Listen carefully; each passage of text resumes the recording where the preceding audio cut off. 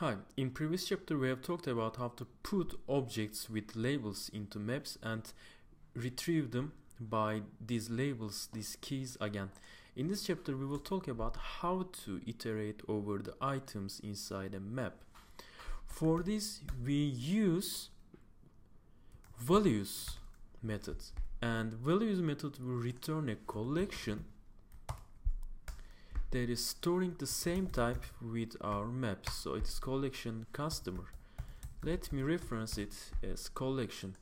And since all the collections have an iterator inside them, we may access the iterator again with collection.iterator. And here I'm getting the iterator, and iterator will point to customer instances, so I'm providing the type of customer, and by clicking Ctrl+Shift-O I am importing iterator class. Okay, and then while iterator has next item, I will go to the next item and point it with a customer, say customer reference, and I will print out the name of the customer reference dot get name. Let's see them. You see we have iterated over all the items inside the map and printed out the names of them.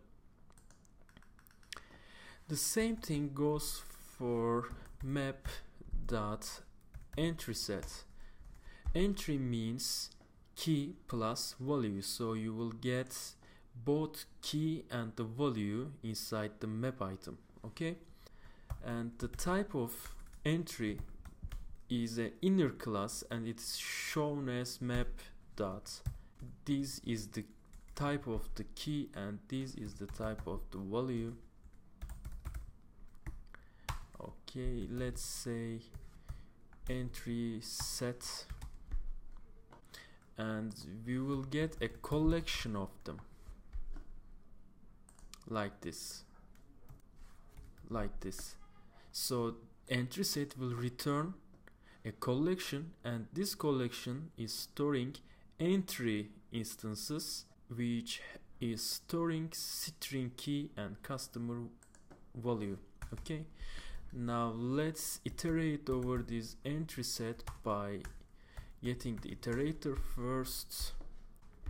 Okay, and iterator will point to an entry. Let's say entry it for the name of this reference, and while entry iterator has next, I will get entry iterator dot next and store it in this reference.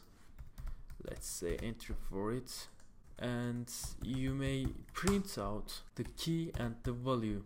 Let's say key entry dot get key plus value equals to entry dot get value, because key is storing both key and value. Okay, now let's print it out. As you can see, key Mary, and this is our object key Natalie, and this is our object. This approach goes for the key set also. You may get the key set by saying map.keySet.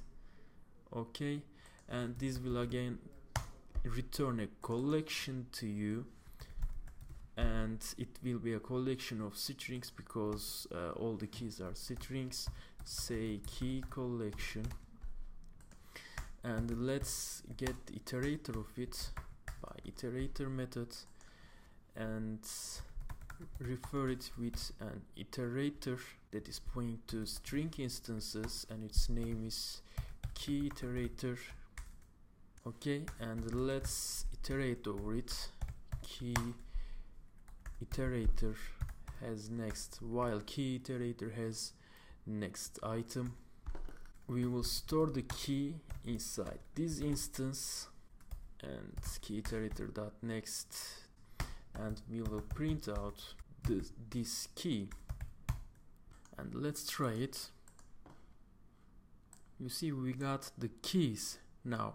Keys are Mary, Natalie, Talha, Josh, because we put the keys as the name of the instances.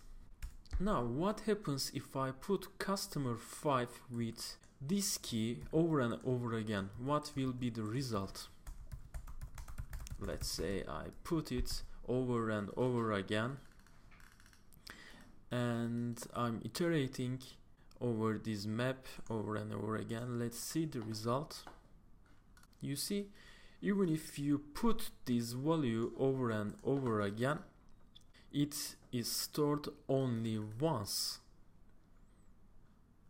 Here it is stored only once, because if there are multiple objects with the same key, a hash map checks if the customer 5 has been put into this map before. If it exists already, it will not put this instance into the same key value pair.